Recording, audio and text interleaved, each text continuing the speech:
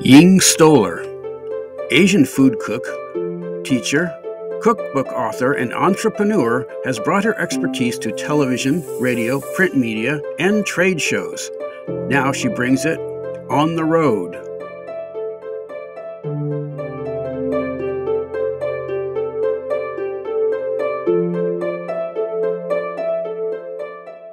So here I'm at my little garden at work, and this is a very relaxing way for me. Sometimes I just come out here and do a little bit watering and to relax.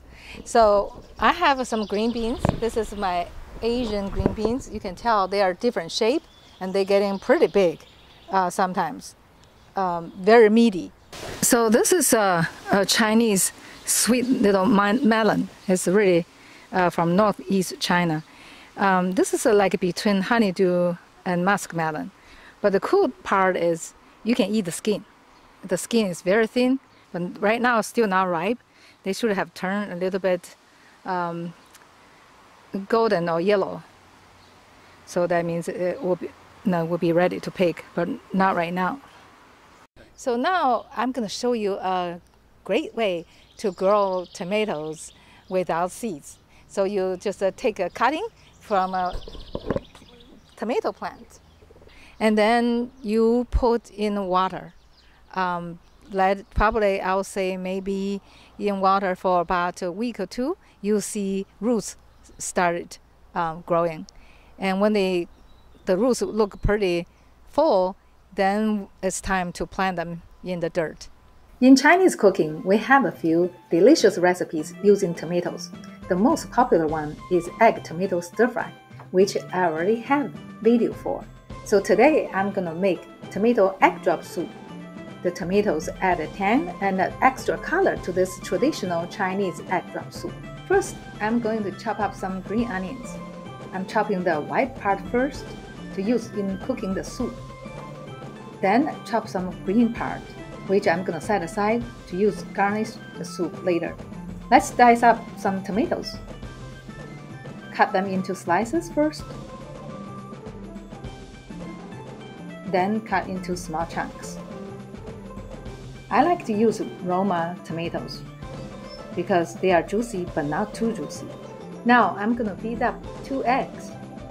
I like to use a large measuring cup because it has a spout, so it's easier to pour the eggs into the soup. Beat the eggs thoroughly until it's blended. Now we are ready to cook. I'm going to add a little oil in the pan, and then when it gets hot, add white part of the onions. Then add half of the tomatoes and stir them.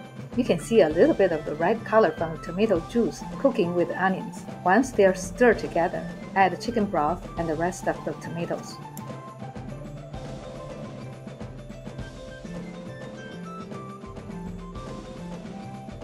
When the soup is boiling, add a little bit cornstarch mixed with butter. Chinese people like very thin broth for soup, but if you like a thicker soup, just add a little bit starch mixed with water, then add to the pan. Now it's time to use the spout on the measuring cup to slowly pour in the eggs. Keep stirring while you pour to make the thin threads of the egg. Finally, we're going to add some sauce for extra flavor. I like to use my Korean BBQ Marinade. Just add 1 or 2 tablespoons to the pot and stir it in. Smells delicious. The finished soup is quite beautiful. The yellow of the eggs is accented by the ripe tomatoes.